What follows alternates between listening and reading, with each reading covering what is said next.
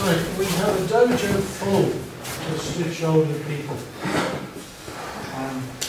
That might say that we have quite a lot of older people whose joints are not as supple as they once were. And some techniques are almost impossible to execute on them. That's not a fault, it's just the way things are. So, patience. Try and do shiho nage on power here. Because you don't even, you know from that, I already know it's not possible. It's absolutely impossible. Because here you can't help it, it's not his fault. And it's, hey, see what's happening? And it's just impossible. But this one, as an alternative, works beautifully. A henka. So the positive side of it is that you keep practicing much longer than most sports. So exactly the same cock cue.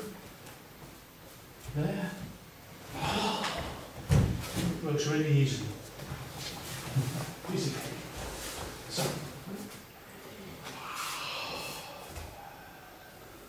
Hips. Now, the secret here is to try to get the elbow higher than the hand. In Alan's case, it won't happen. You see the hips? You see that?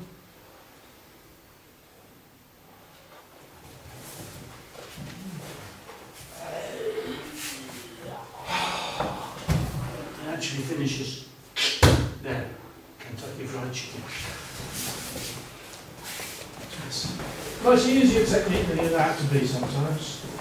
Remember though, we're not here learning the technique.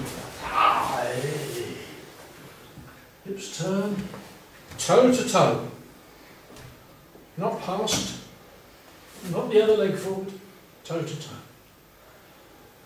Useless. Settle down behind. The feeling is get this down and this up. The other thing, push out and forward. Not in towards him, not into his belly, but out there. And you get to here, the reason I said Kentucky Fried Chicken is because you treat his arm like it was a leg you were dismembering.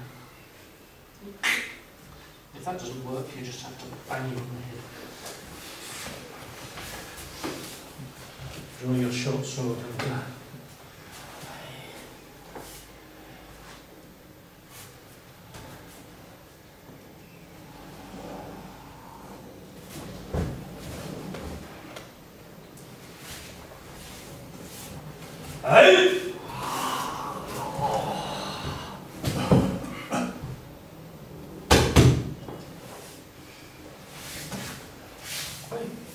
I think it's